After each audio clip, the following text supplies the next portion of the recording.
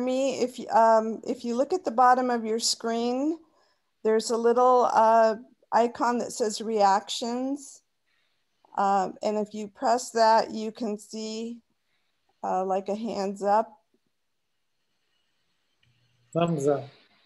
So if we ask a question, okay, great, Jane found it. Very good, very good. Good morning, everyone, and welcome to the New Knowledge Adventures presentation of Birds of Baja, California. My name is Lisa Artiga, and I'm an NKA volunteer. Just want to give you a very quick background on New Knowledge Adventures, because we have quite an interesting history. Over 15 years ago, a group of volunteers came together to create a lifelong learning program in Pocatello, Idaho. And the volunteers looked at affordable access, volunteer governance, volunteer instructors, and active engagement of the community as the foundations for their program. In 2014, AARP, Idaho State University, and the Treasure Valley YMCA partnered to bring NKA to the Treasure Valley. And we have been very active since, offering at least 40 classes each semester. This year, because of the pandemic, we are offering only online classes, and we're delighted that we can do that because we are the only NKA group in Idaho offering online access to classes. I want to emphasize that NKA is volunteer driven. Our instructors, presenters are volunteers, our facilitators are volunteers, our curriculum committee, of which Steve Ledbetter is the chair, it's all volunteer, and we're very proud to be part of that. Before I introduce the speaker, I want everyone to be familiar with the Zoom icons at the bottom of your screen. There is a chat icon, and if you click on the chat icon, you will see that it allows you to type a question into the chat box. So anytime during the presentation that you wish to ask a question, just type it in there and I will interrupt the speaker and have him answer your question. Also in that chat box, Steve is going to put a link for the survey. We really appreciate your feedback because this is a new experience for all of us. We always welcome your input and your suggestions for doing this better. Anything you would like to add, please feel free to do so. So Steve, is there anything else you want to add about the survey? No, I will share it on the screen at the end too, so it's a little bit bigger than in the chat box, right after, as you're finishing up. Okay, great. So now I'm gonna begin by introducing our speaker. Our speaker today is Alexander Sapiens. He's an emeritus professor from San Jose State University. And when he retired in 2009, he decided that birdwatching would be a good hobby to keep his mind sharp and get him out in the great outdoors. And that hobby actually grew into a passion that has taken him birding to 5 continents and numerous countries in Asia, Europe, Central America, South America, throughout the US, Canada, and New Zealand. He currently serves on the board of the Golden Eagle Audubon Society and is a member of the Southwest Idaho Birders Association. Alexander enjoys sharing his knowledge with others and has given numerous presentations on the birds of countries he has visited or of his favorite birding spots. And needless to say, one of his favorite birding spots, besides Cabo in Mexico, is right here in the Treasure Valley. So without further ado, Alexander, you can go ahead and start your presentation. Okay. Let's see if we can get the show on the road. Okay, so this is limited to birds of Baja California Sur. So we're going to be looking at the southern part of Baja California. And if you look at this map, you can see that the peninsula of Baja California is like a big. We cannot see the map, Alex. You can't see the map? No. You're not seeing this? I'm not seeing anything other than your face. You need share screen. Not sharing screen. Oh.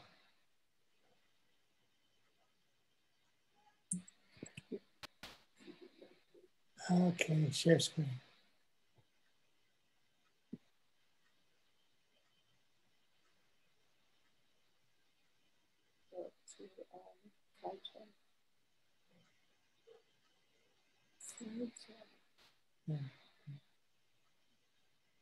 Okay, can you see that, Steve?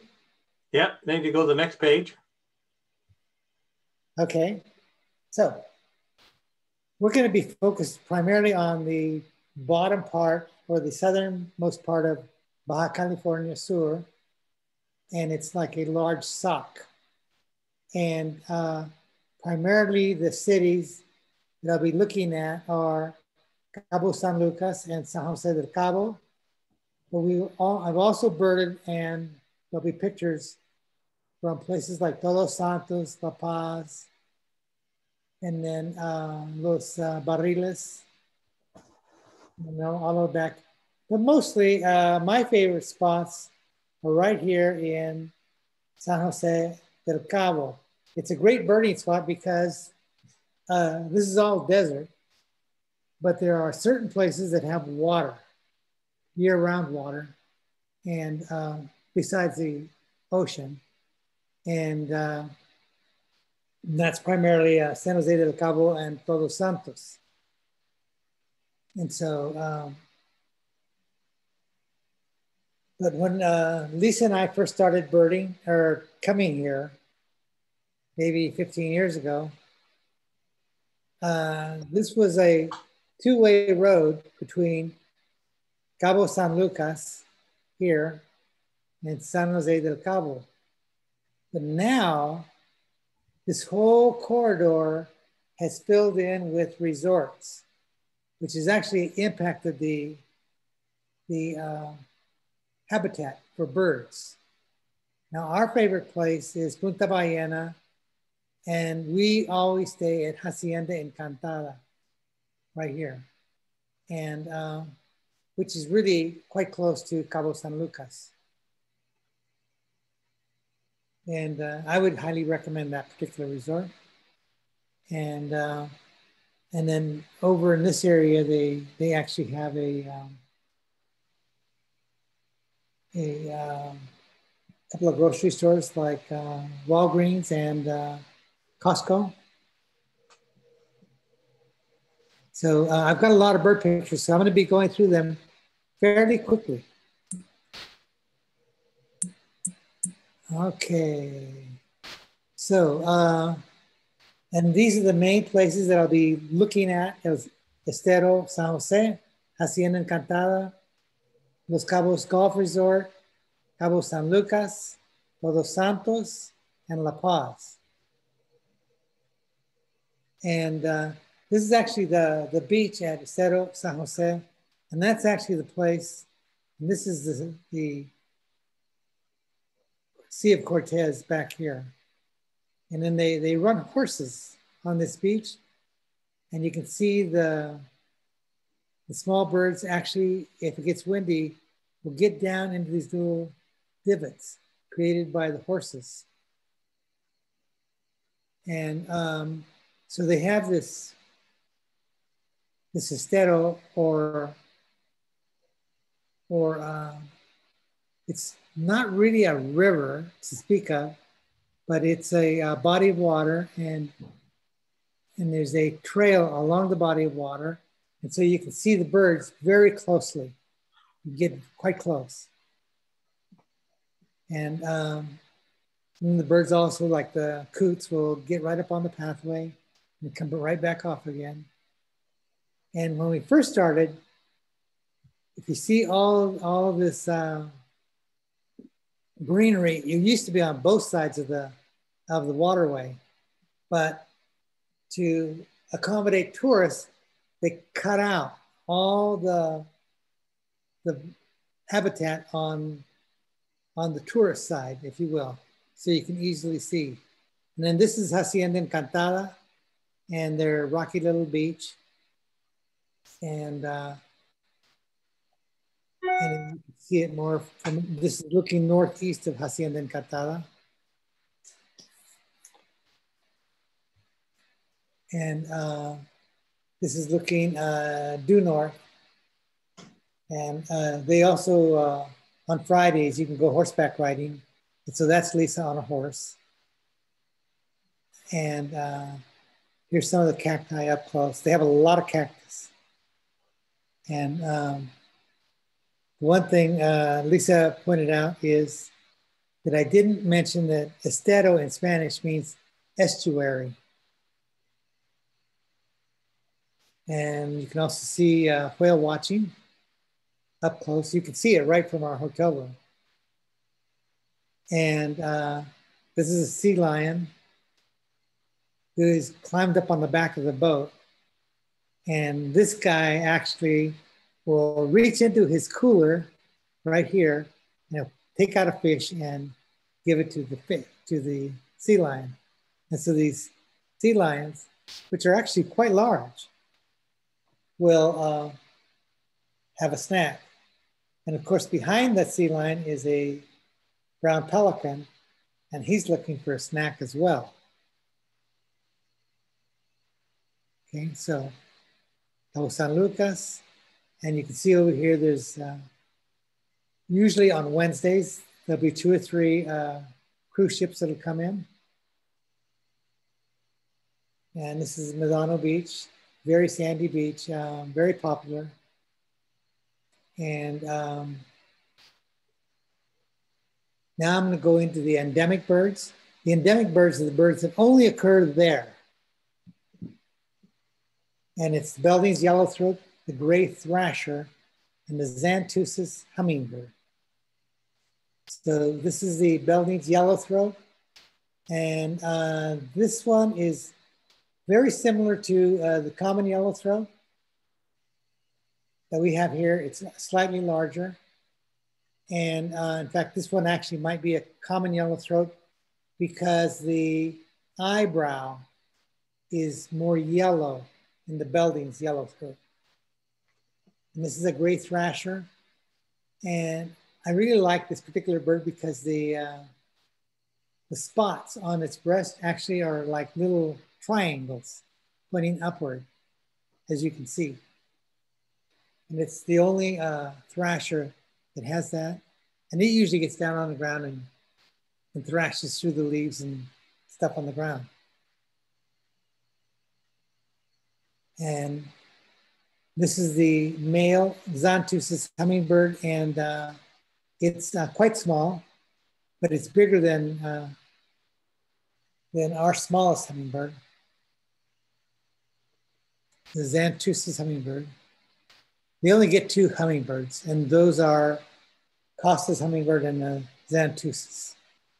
Now we'll go into seabirds, and they have a lot of magnificent frigate birds. And this has become one of my favorite birds because these birds rarely land. They're prominent. I would say they spend 99% of their time in the air. And they're unique in that this particular bird can shut off half its brain. And so half of the bird is sleeping in the air while the other half is awake. It seems weird. And this is the male, and he can really puff up this red pouch here. And they're kind of a parasitic bird. They'll steal fish from other birds. And this is a female, another female.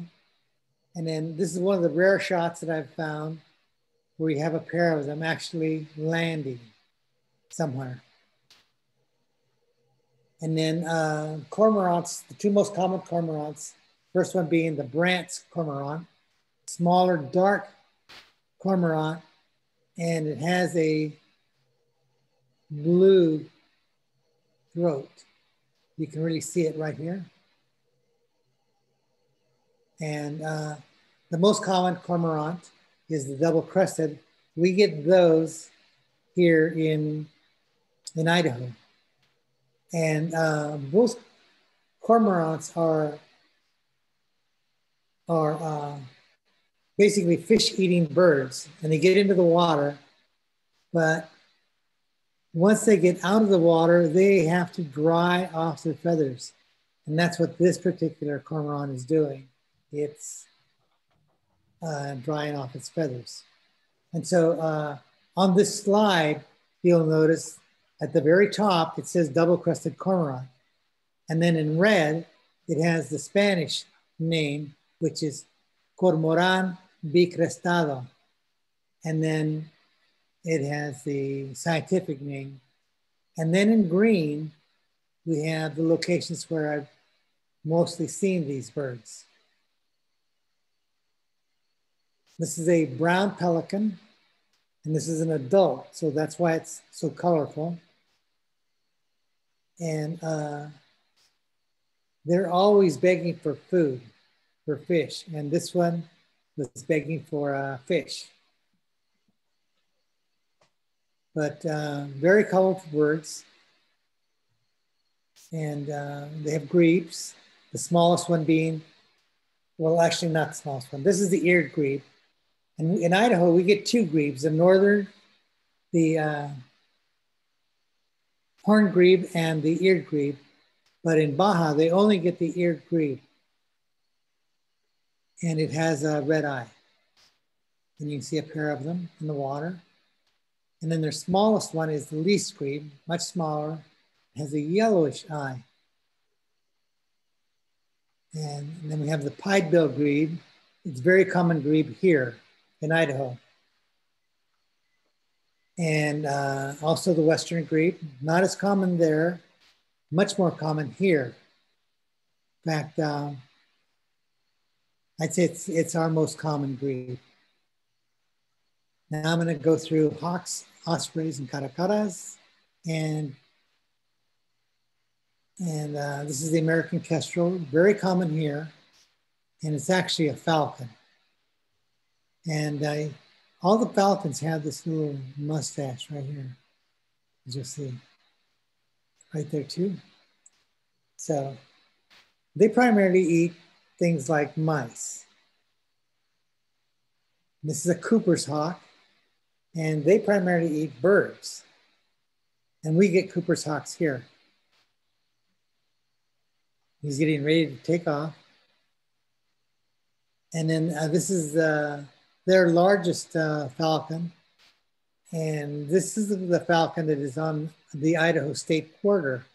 It's the peregrine falcon, because the Peregrine Fund has brought back this falcon from almost extinction. So there were only a couple of hundred birds at one point due to DDT, which made their eggs too fragile and they would break. And so to save the falcons, they outlawed DDT in the United States, although it's still used in certain parts of the world. But the peregrine falcon is actually spreading throughout North America, South America, and Europe. So it's made a phenomenal recovery. And this is I'll call it the host peregrine falcon at Hacienda Encantada. It nests down in the rocks. And a red-tailed hawk, that's our most common hawk here in Idaho. In fact, I'd say 40% of the hawks that we see here in Idaho are red-tailed hawks. And this is actually a young red-tailed hawk. You'll notice the tail is not red. That's why it is young. When it becomes an adult, full adult, in a couple of years, the tail will turn red.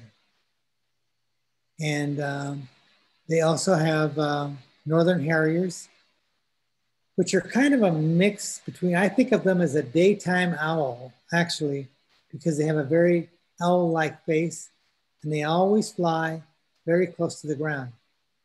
And they're quite common here in Idaho.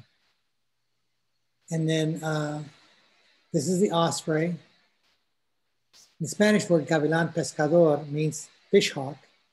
And its old name in English was fish hawk. And so they subsist primarily on fish.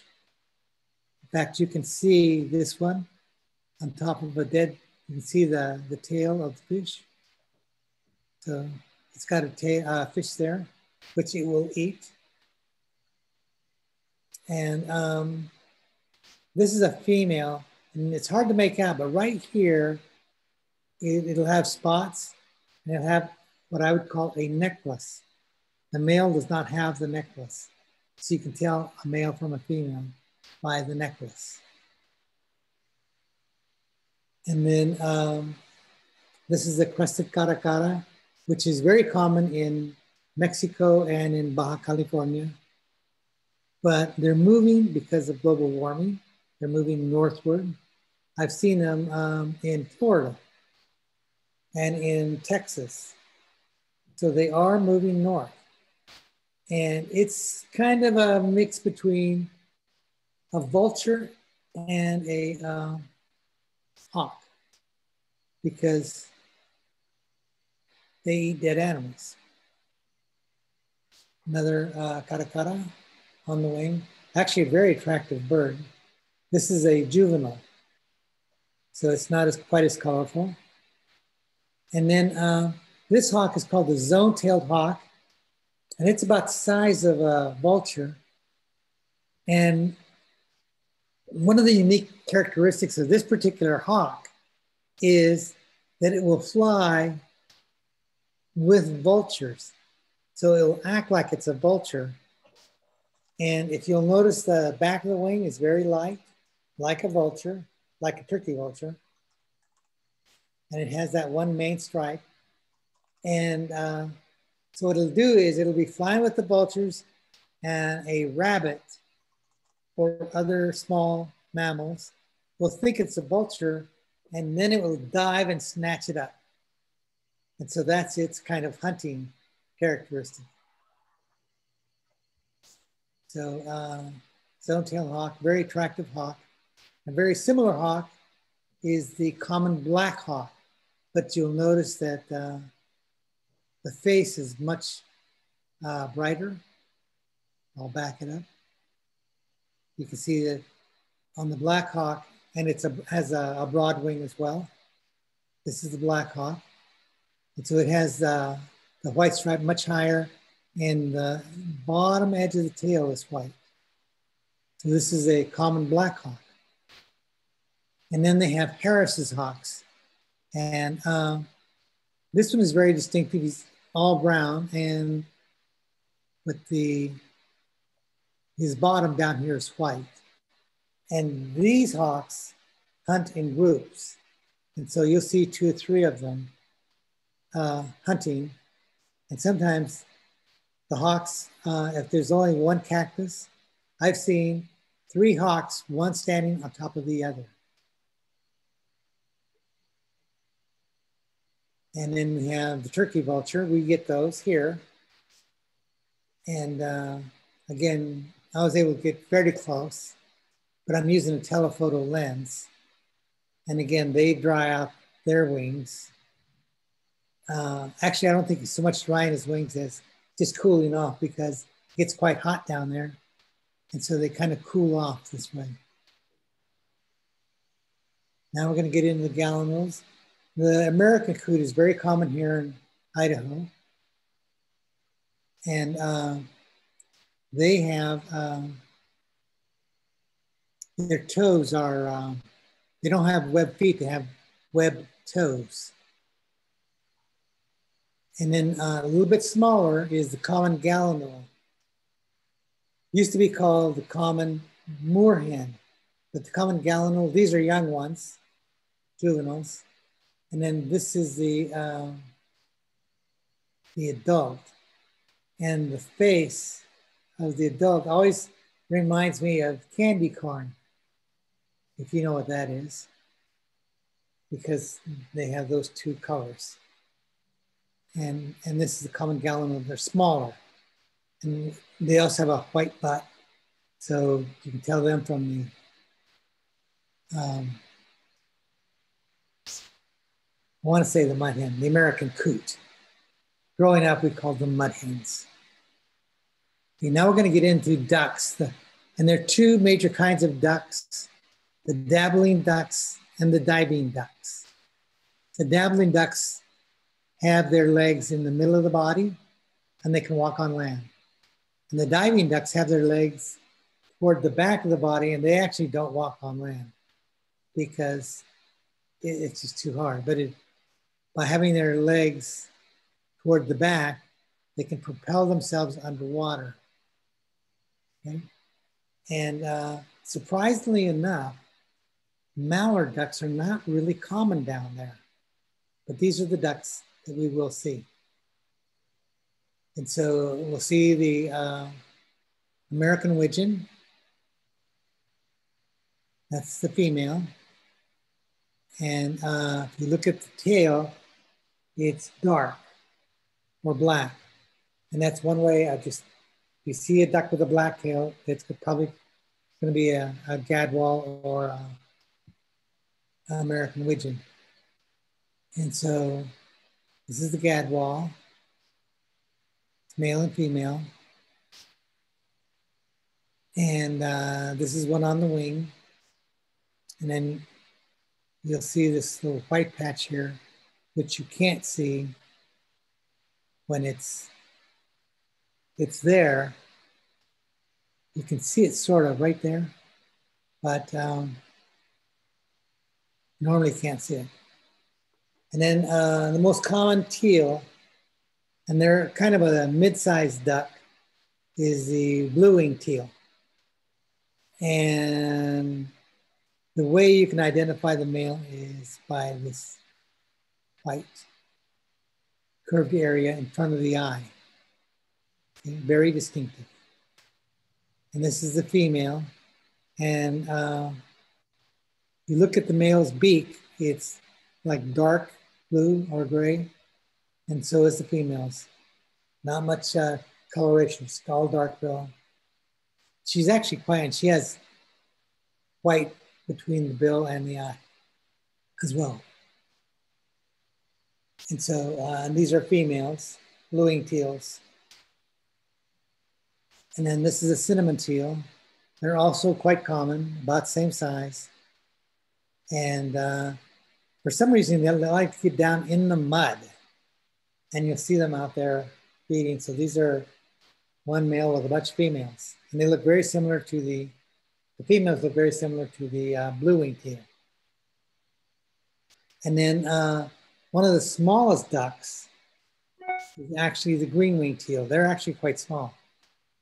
And I think it's actually the smallest duck, but distinctive red head with this green band here. And then the side is very, very fine looking. So it does, when it flies, you can see the green wing.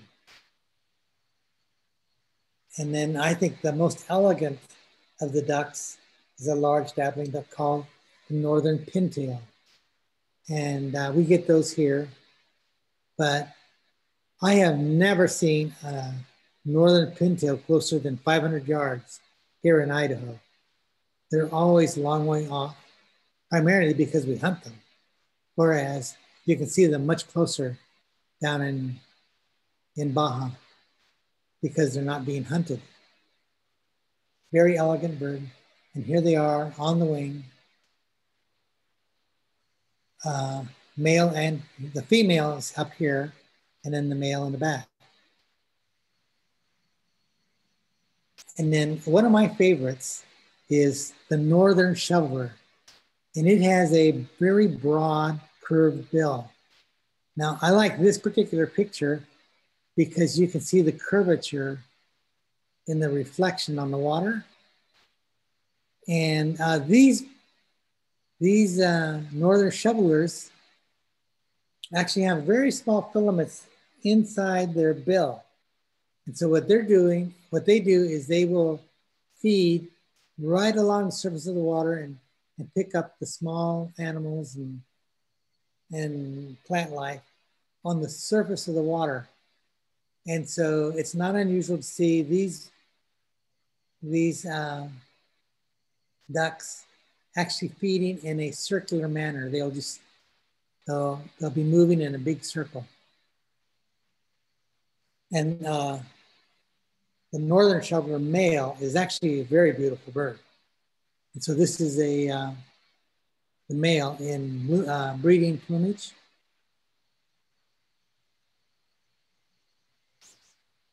I think they're beautiful birds. And they're on the wing here. And we get these birds as well. This is a lesser scaup. Now we have two ducks that are very similar, the ring-necked duck and the lesser scaup. The main difference is this one doesn't have a ring on the bill, and there's not a white line right there. So this is a male lesser scaup, and this is a female lesser scaup, white on the front, no eye ring. And then here are the lesser scaups. And usually the male always has one or two females with it. And then get to this is the ring-neck duck, but it has a ring on the bill. Personally, I think it should have been called the ring-bill duck, because you really cannot see the ring. When they named this duck, they looked at it. They were looking at a dead duck, and they noticed that it had a dark brown ring on the neck. And that's why it was called the ring-neck duck. This is the female. Looks just like the lesser scaup with the white. The main difference, and a slight ring on the bill, but the main difference is has a white eye ring, where the scaup does not. And so here you can see them, and you can see the female flying in flight, and then make out the white eye ring. And then redhead. I think they're pretty ducks. We see these here too in Idaho. And then the ruddy duck. Sometimes they're called spine tails because they stick their tail up in the air. And this is a male, and when it gets in breeding season, its bill will turn bright blue. And here it is with a spiny tail. And there's a whole family of spiny tailed ducks. This female, rails. The only one that I've seen is the Sora. And we get these here too, as well. We also get the Virginia rail, which is smaller. And then the ibis, they have the white ibis and the white-faced ibis. Now, I don't know why they named them white-faced ibis, because some of them, when they're adults, have a little bit of white right there above the bill. But by and large, in the field, you don't see the white face. They do have a distinctive green wing. So now we're going to get into the shorebirds. They're probably the toughest ones to identify, and there are a lot of them. So I'm going to zip through these fairly quickly. This is the American avocet. And this one, the avocet has an upward pointing bill. Okay. And then its first cousin is the black neck stilt, which has a very straight bill. And of course it's black, and its legs are very red. And so, and they're very closely related. And then the American oyster catcher. I don't think I've ever seen one in Idaho. Excuse me. But they're common down there. And then Wimbrel, we don't get these in, this is more of an eastern bird in the United States. And one of the distinctive ways of identifying this bird is by looking at the top of the head. And so it has a little white line right there, dark head, 2 patches, and then white eyebrows. So this is the Wimbrel. And what we do get is the long-billed curlew, and the bill is much longer. And so it's about 3 times the length of the head. So a lot of times you can't go out and measure one, so you look at the head size versus the bill size. And so this is the long-billed curlew, and they nest here in Idaho. And then one of my favorites is the marbled godwit. And it has a quite long bill that is turned upward. There's a slight upward turn. And so the way I remember this is the bill turns toward God, hence godwit. So you can see that upward curvature. And then a willets, it's kind of an all gray bird. And with the bill has a dark black point, very distinctive. But what makes this bird quite distinctive is when it flies. When it flies, you'll see this black and white wing pattern. It's the only one of these larger shorebirds that has this pattern. And then they also get dowitchers, so do we here in Idaho. And like Idaho, Baja gets the short-billed dowitchers and long-billed dowitchers. And they're very hard to tell apart. But I identified these as long-billed because the bill is twice as long as the head. Okay, so the bill would be a little bit shorter on the short bill. And this is a lesser yellow legs. Note the yellow legs on it. And the bill is fairly fine, but about twice as long as the head. Now we have the greater yellow legs. The bill is much heavier and about 2.5 times the length of the head. They also have a wandering tattler. Never seen one of those here in Idaho. And we do have killdeer, very common here in Idaho, and they have them down there. And these smaller peeps or plovers, I don't think we get. This is semi-palmated plover. They're generally coastal birds. And if you'll notice, I want you to pay attention to this very small bill. And it's not only small, but it has a little bit of orange right there. Okay, and yellow legs. And then this is a snowy plover. Small bill. And then this is a Wilson's plover. The difference is they're a little more colorful here in the face, and their bill is much larger bill. So they have a much longer bill, if you can see it, than the semi-palmated. So this is the Wilson's plover. And then solitary plover, sandpiper. And they tend to be loners. And then we get this bird, it's very similar, but smaller, and it's a spotted sandpiper.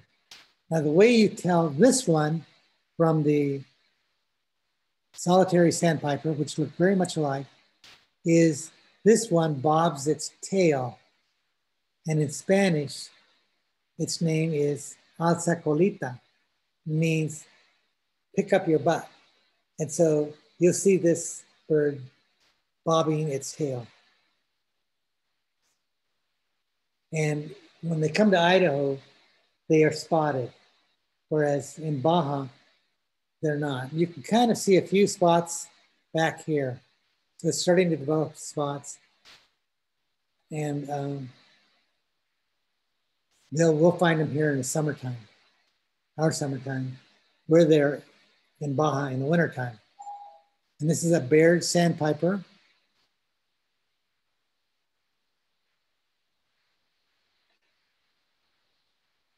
And this is our smallest peep of the sandpipers.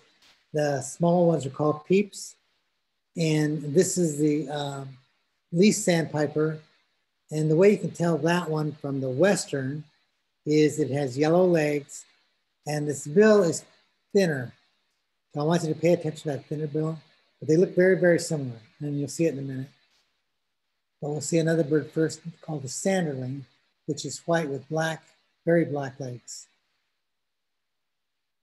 And then the western this is the western sandpiper, and the bill is heavier, much heavier than the least sandpiper, and the legs are dark, not yellow.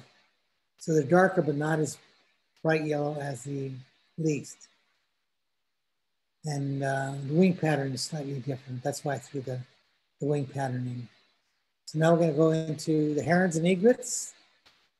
We get, in Idaho, we have the black-crowned night heron, and very common here, and very common down there as well. But we don't get the yellow-crowned night heron. And then we do have the great blue heron. And notice that I've been listing where I see them.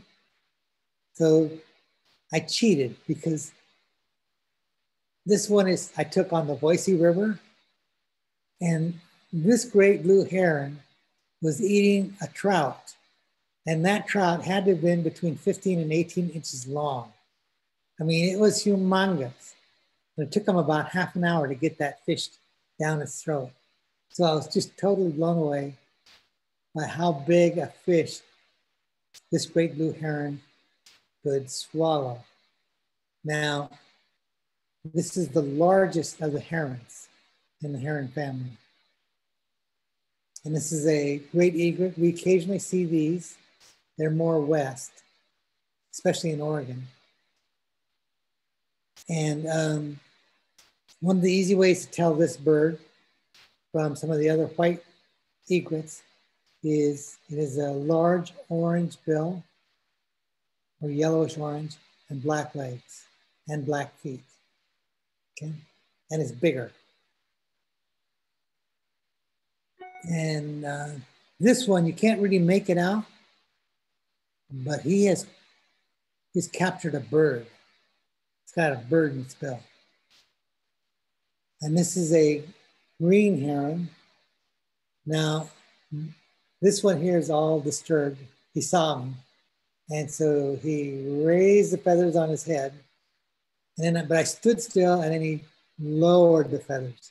And this is what you normally see of the green heron. And I've never figured out why they call them green herons, because they're mostly brown. I would have called it a brown heron.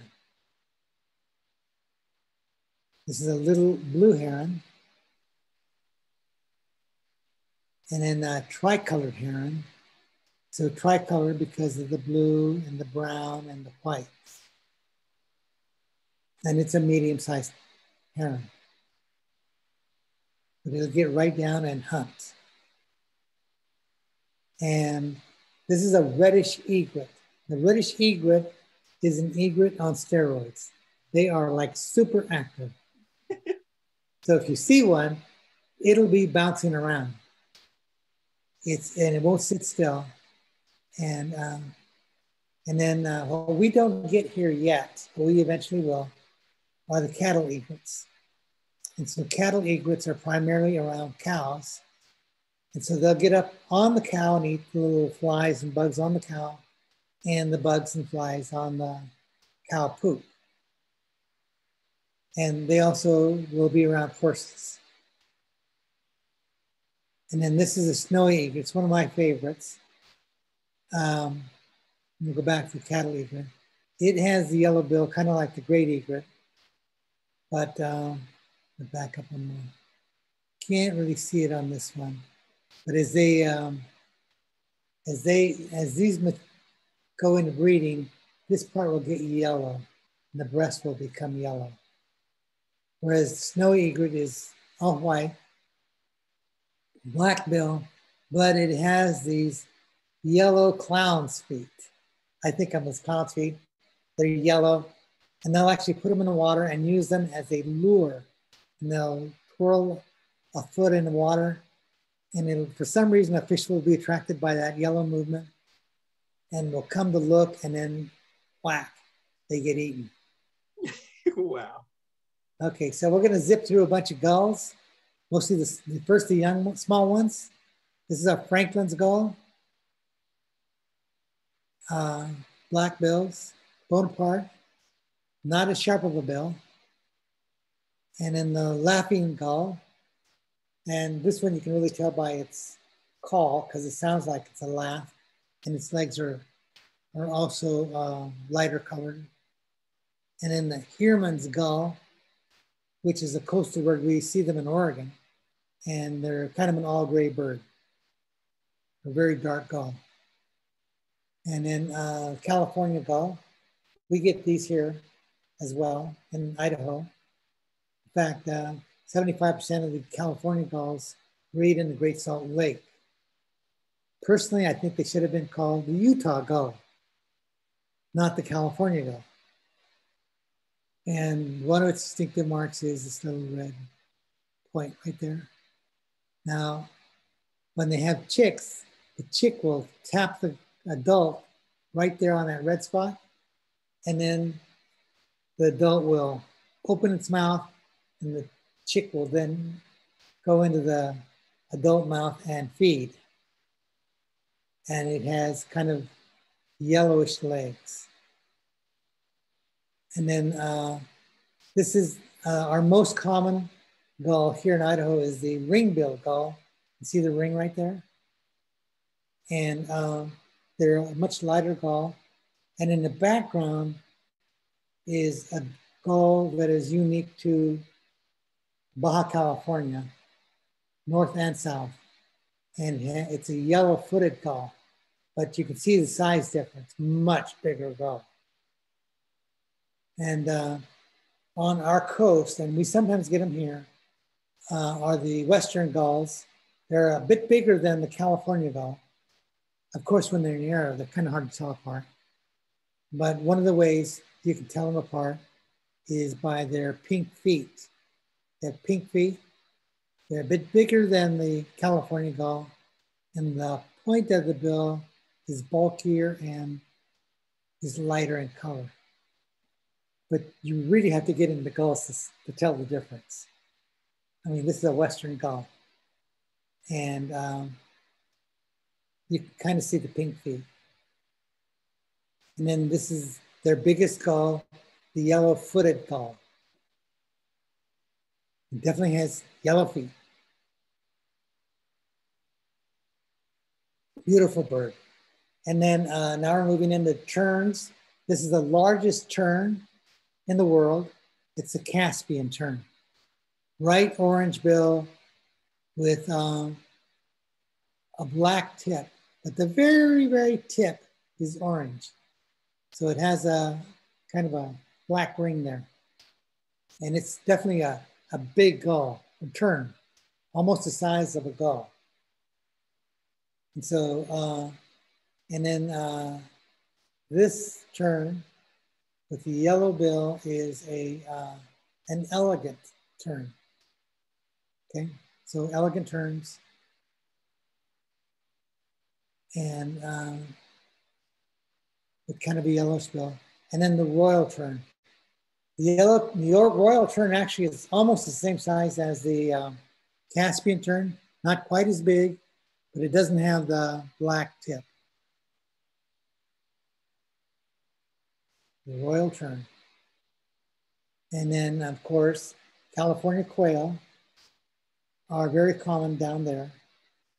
So they must have moved right straight down the coast.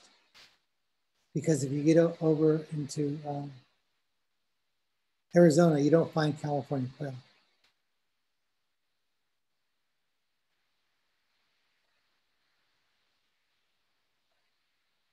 And now get into woodpeckers. They have a very small ladderback woodpecker. Occasionally we see this here in Idaho and in Oregon. Very distinctive. But their most common woodpecker is the Gila woodpecker. And this one is a male, it has little red top marks there. And this is a female Gila woodpecker on cacti. It's amazing that they can, look at all those spines on that cacti. It's like, how can you stand on that cacti? But they do. And then they have a more elegant woodpecker called the golden flicker. Very similar to our flicker in that it has a black bib, but it has a orange cap. So this is the gilded, I might have said golden, it's the gilded flicker. And then the underside here is also golden.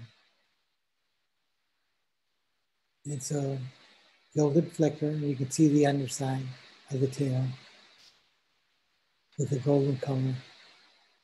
And then the male has this little red right there that the female does not.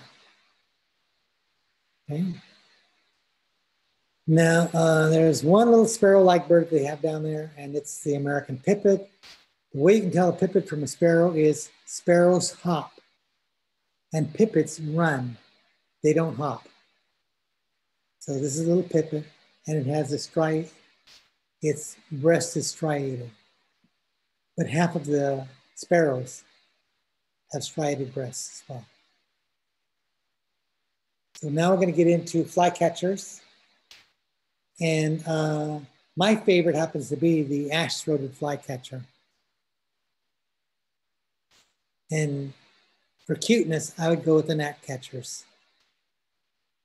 So this is the ash-throated flycatcher. Has a little brown in the tail and on the side of the wing. And it has kind of a yellow belly, but a white throat and breast. So you can see the white throat and breast. And then the brown in the tail. This is the ash-throated flycatcher. I've actually seen one here in Boise.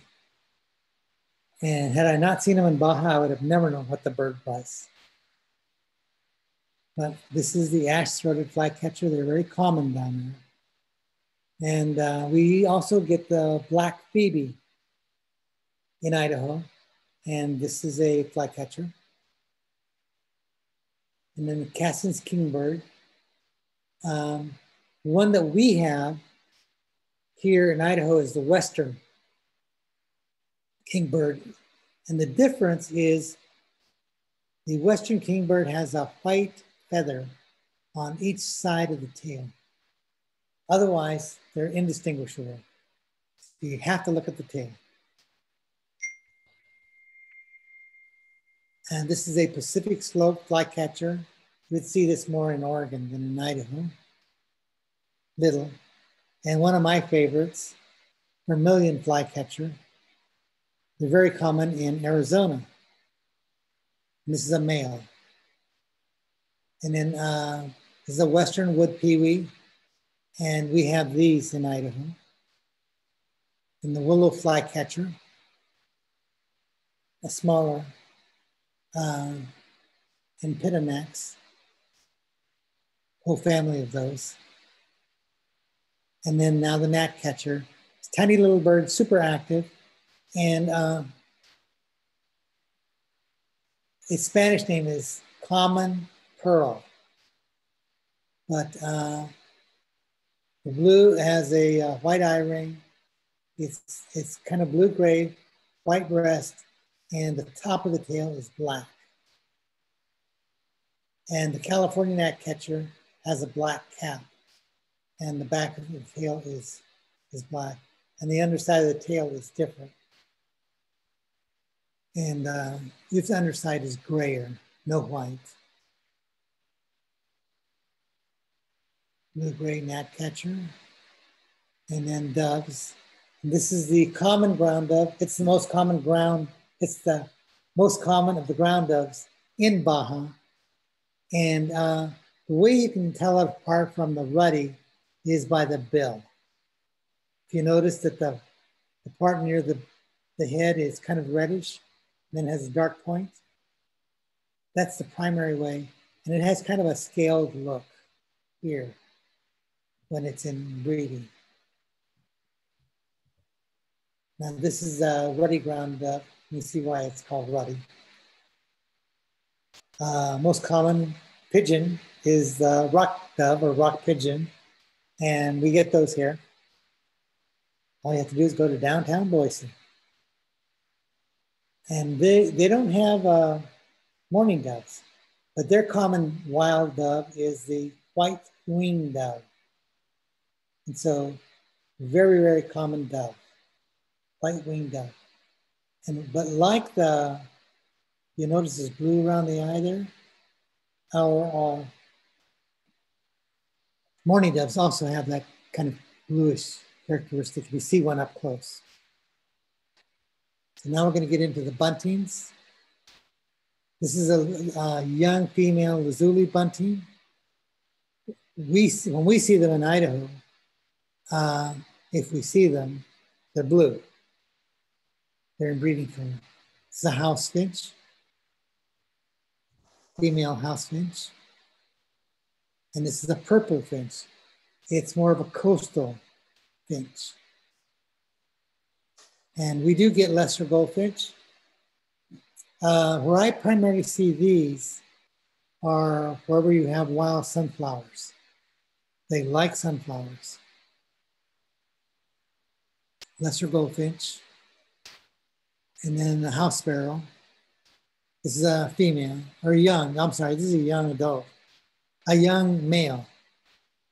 But, so those are young males, and that's an adult house sparrow. Most people know what a house sparrow looks like. And then the female house sparrow actually is kind of pretty. Lighter bill and has this eye line. And then one of the prettiest sparrows, I think, are the lark sparrows. I've never seen one in Boise, but if you go east of here, along Blacks Creek or the road to Prairie, they're quite common. So this is a lark sparrow. I've seen them east of Boise, never in Boise. Lark sparrow. And then we see these.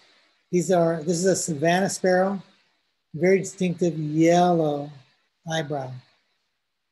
Okay. And if you'll notice, its breast also has lines. Okay, another one.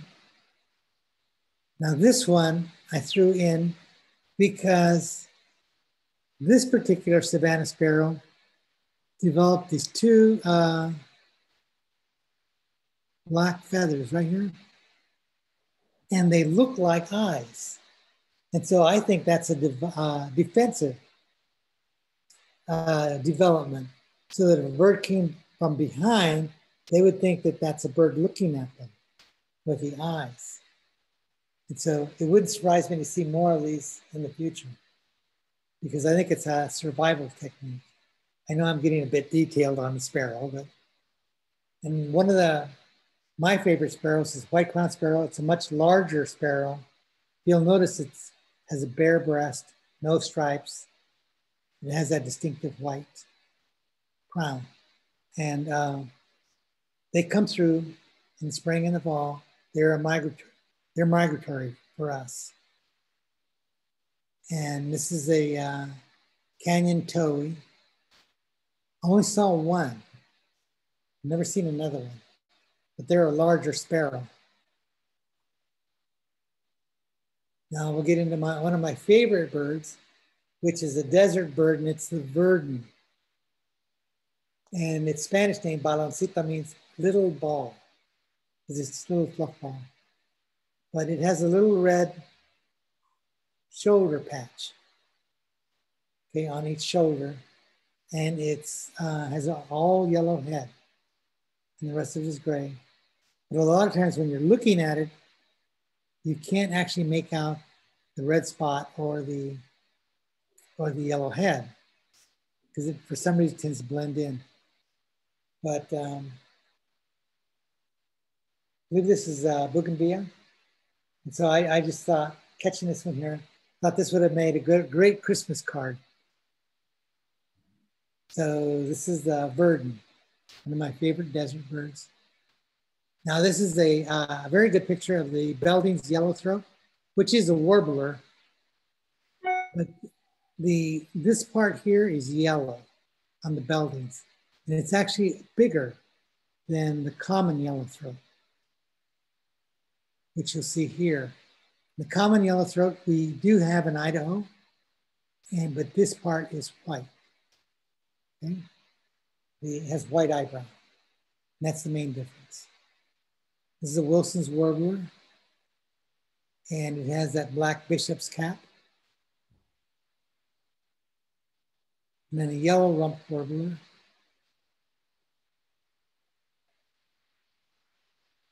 Okay, I'm actually doing very well for time, because believe it or not, I have something like 300 slides. So the yellow rumped warbler has yellow on its throat. There's yellow right here below the wing on its flank.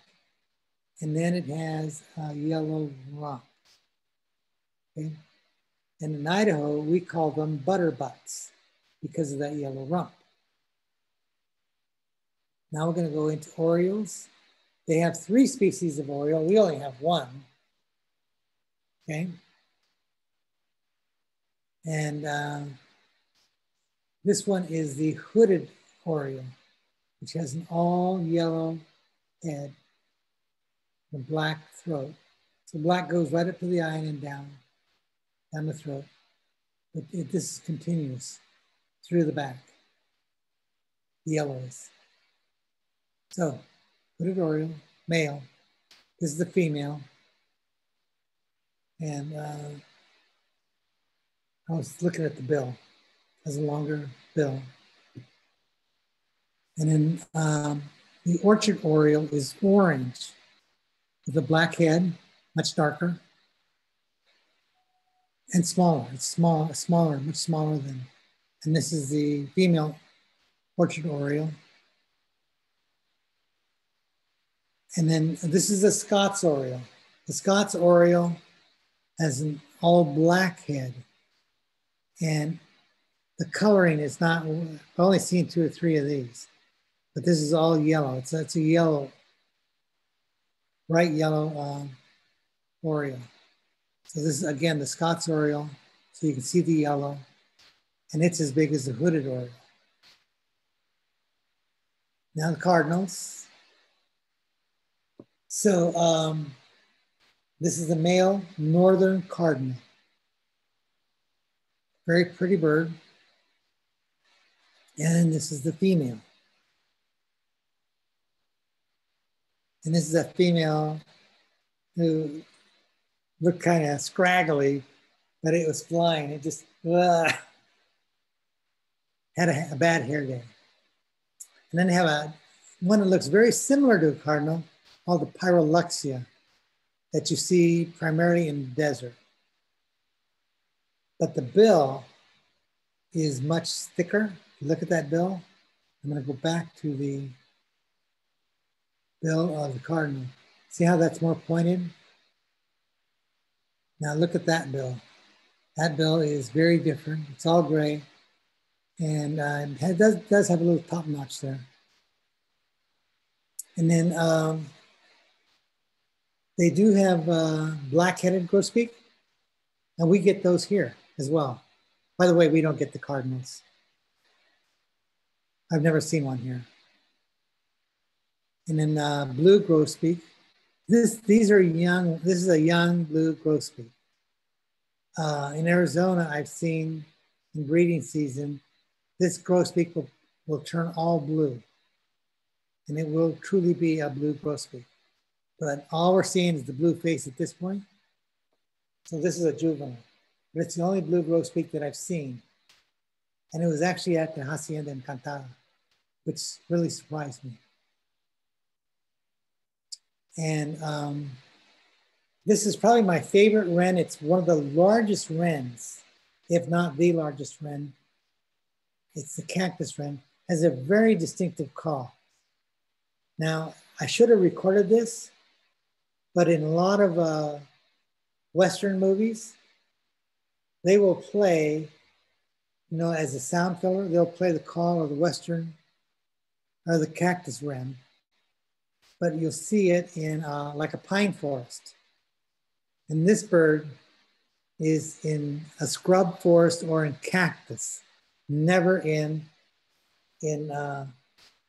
around pine trees or junipers or anything like that. So it just seems weird that they would play the sound of a cactus wren. But again, they like cacti, and you can see those cacti are very spiny, and yet there it is standing on top of this cactus. And here's a northern mockingbird. I've actually seen one in Idaho. So they're moving northward too. Beautiful bird. And northern mockingbird is known for mimicking. So it will mimic a lot of other birds.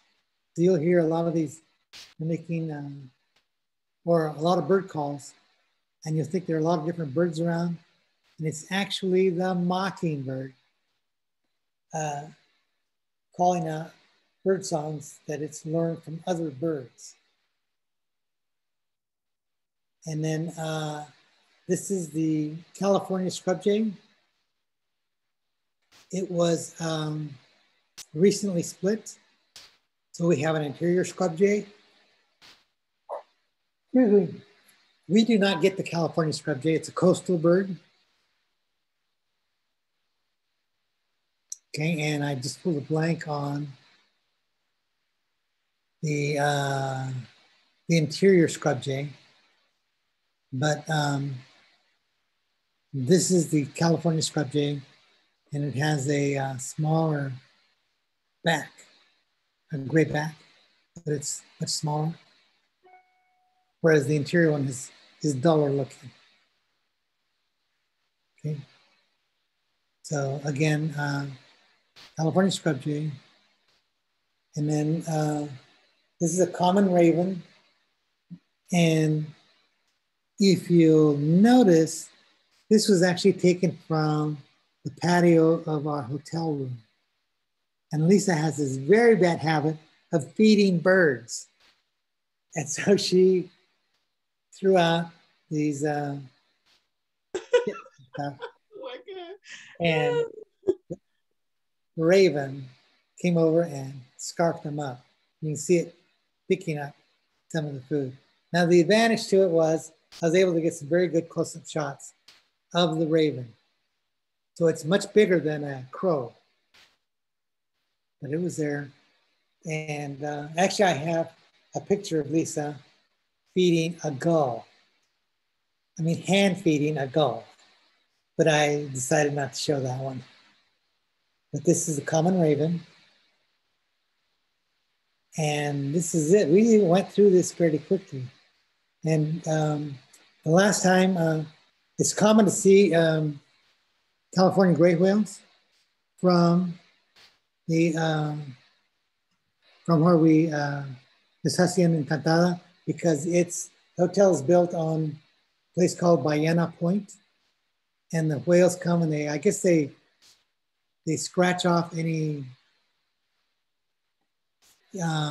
things that grow on their skin, and so they kind of cleanse themselves by rubbing against the rocks right there by our hotel.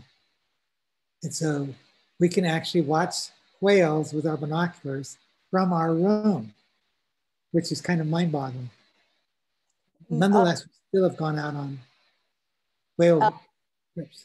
You have a question from one of the members here. Yes. And, the question is, are there any bird species in which the female is more colorful than the male? Yes, there are, but not in Baja. The most colorful one would be the Wilson's phalarope. Wilson's phalarope, and I don't have a picture of them because they don't occur down there, but they do occur here in Idaho. And in fact, where I've seen them is at the water treatment plant in Cuna and in a little reservoir by Ola, Idaho, which is north of here. And the female is very colorful and the male is very drab.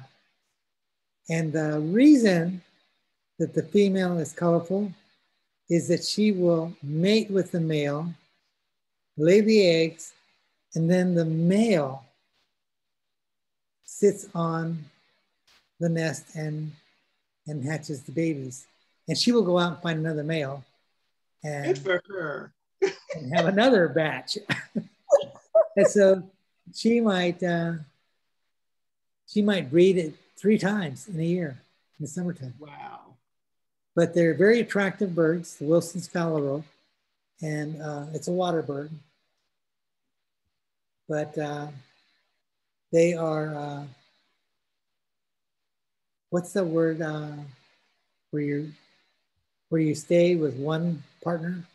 Monogamous? Monogamous, thank you. They're not monogamous. They are definitely polygamous. I ought to know that, Alex. So there's another question from Sheena Smith. What is the rarest bird photo you have taken? Okay. Would that be the resplendent quetzal, or? It probably would be the resplendent quetzal. Now I do have what I call a nemesis bird, a bird that I have not seen or photographed in Baja. And that nemesis bird is none other than the roadrunner. Roadrunners are common in Baja. I've never seen one. We've been there 10 years in a row. And believe it or not, I have pictures of roadrunners from Texas, New Mexico, Arizona, Nevada, and California. And so I've got pictures of roadrunners throughout the Southwest, but not in Baja. And so I have a birding buddy down there. And so it's become a joke that we go looking for the roadrunner and we never find it. So one other question is, how close to Los Barriles is Los Cabos?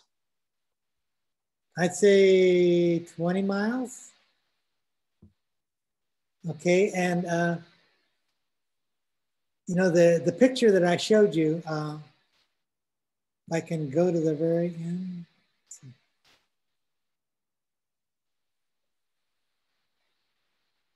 Maybe I should just redo this. See if I can start this back up again.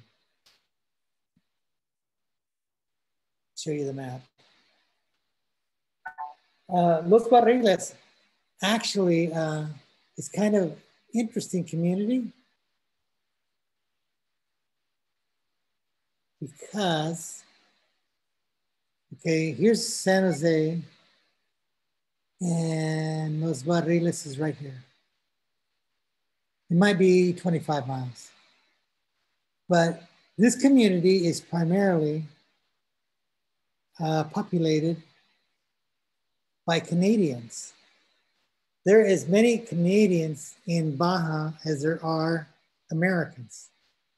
And so that is one thing, when you go to Baja, Cabo, San Lucas, San Jose, or to Los Barriles, probably the most common language is English because of all these expats that have moved down there. And so, but Los Barriles is more isolated. And so, like the main grocery stores would actually be in La Paz or San Jose del Cabo or Cabo San Lucas. And when you fly in, you fly in to the airport, which is called Los Cabos, which is here. And then you take a freeway or a toll road, which this map doesn't show it. But there's a toll road that brings you into San Jose, or it shoots straight across to Cabo San Lucas. And so, but now the road today from here all the way around to La Paz is freeway. But this road is 2-lane road and mountainous because you're going over the mountain range. But Los Barriles is actually a very interesting place to go to. And the food is great. I especially like their fish tacos. In fact, when we get off the plane, first thing we do is go over to a place called Junior's and have fish tacos in San Jose del Cabo. Got to have our fish tacos before we even go to Punta Ballena or to Hacienda Encantada, which is right about here. So let me ask if there are any more questions from our audience, from our participants. Any last questions? You can unmute your microphone and ask them directly if you have any questions. So I guess we have no more questions. So I want to thank everyone for attending our session today, and thank you so much to Steve Ledbetter for hosting the session. And just a reminder that the survey that we wish you to answer for us is in your chat box, and Steve is now posting it on the screen. And so thank you, Steve, for doing that. Once again, your input is much appreciated. It will help us with future classes. And I want to thank our presenter, Alexander Sapiens, for sharing his photos and his insights on birds. And as we know, birds are harbingers of our ecosystem, and birds are very important to observe and watch. Not only are they beautiful, but they also are indicative of how healthy our ecology and our planet is. So it's kind of a fun thing to get to be familiar with birds. So thank you, Alexander Sapiens. Thank you, Steve Ledbetter. And thank you all for participating today.